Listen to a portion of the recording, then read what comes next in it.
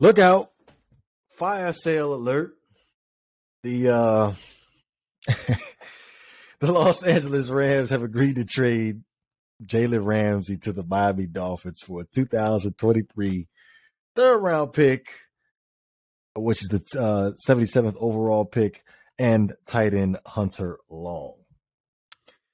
Woo! Where do we want to start with this?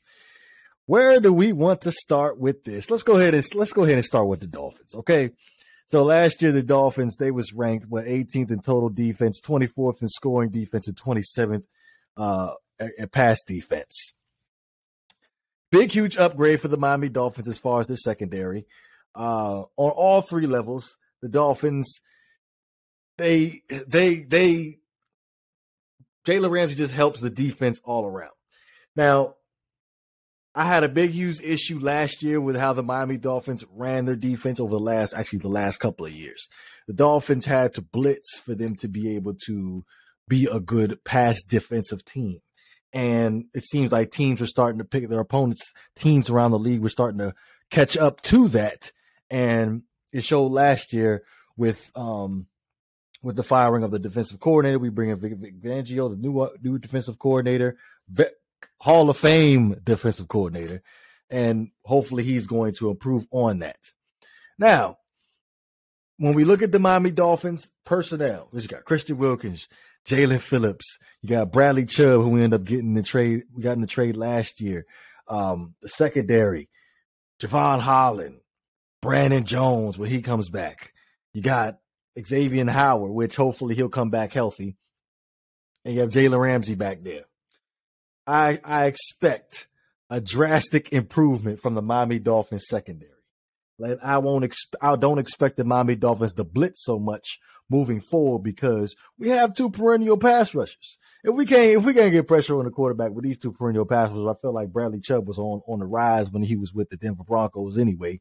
And then Jalen Phillips, he's doing his thing on a consistent basis. I think he led the team in pressures last year. And then we have two good Pro Bowl corners, which, by the way, Byron Jones will be released. Be released when the new league year starts. But Jalen Ramsey, 4 interceptions last year, 12 pass breakups, 3 forced fumbles, and 2 sacks. I always had my concerns about Jalen Ramsey, his ability to get his hands on the football as far as interceptions are concerned, because interceptions are critical at changing the pace of a game. Critical. And that's been my biggest issue with Jalen Ramsey. But it's okay, though. You're on the same team with Xavier Howard. Xavier Howard will teach you how to catch. It's all good. He'll teach you how to catch. But good move for the Miami Dolphins. Bolster that defense all the way around. The Dolphins are already playoff contenders. I'm not going to say Super Bowl contenders as long as we got number 1 on the center. We don't know what his health status is going to be throughout the season. But great move for the Miami Dolphins defense. I expect the Dolphins defense to be a whole lot better than what it was last year. Now let's look at the Rams, because the Rams, like I said, it's a fire sale situation. The Rams was $14 million over the cap the last time I checked, and then we're gonna sit here and let our Floyd walk. We're gonna let Bobby Wagner walk, and then we just made the trade for Jalen Ramsey, which that has been a rumor for quite some time. We just didn't have the right suitor, and I'm starting to realize the reason why the Los Angeles Rams ended up only accepting the 3rd round pick and Hunter Long, which Hunter Long we'll get to in a second. The Dolphins basically guaranteed the next 2 years of his contract. So basically that puts the Rams over $26.7 million, frees up $26.7 million for the Rams. So it's a win. The Rams are clearly in a rebuilding period at this point. They had to free up some cap space. I expect them to make some more moves. I expect Tyler Higbee, him to be shipped out at some point in time. Due to how much it'll free up for them. I believe it's post June 1st release.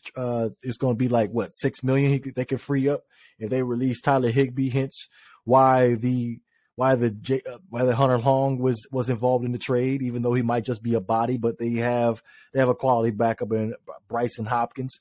But let me go ahead and get to Hunter Long real quick, because the Dolphins ended up drafting him a couple years back, and he was the more of the combination of the Durham Smythe's blocking and the combination also with the receiving ability of Mike Gesicki. Unfortunately, Hunter Long didn't end up playing for the Miami Dolphins. It's unfortunate, but it's cool with me. We'll compensate. We'll make up for it somewhere else. But it'll be an excellent acquisition for the Los Angeles Rams, even though I felt like the Rams should probably involve Tyler Higbee and involve him a little bit more into the offense, because I feel like he can be a valuable target for the Rams offense as Sean McVay, and free up some of the pressure off of Cooper Kupp. But I love this trade, man. I love this trade. Like, watch out for the Miami Dolphins secondary, because they're going to put in some work this year for sure.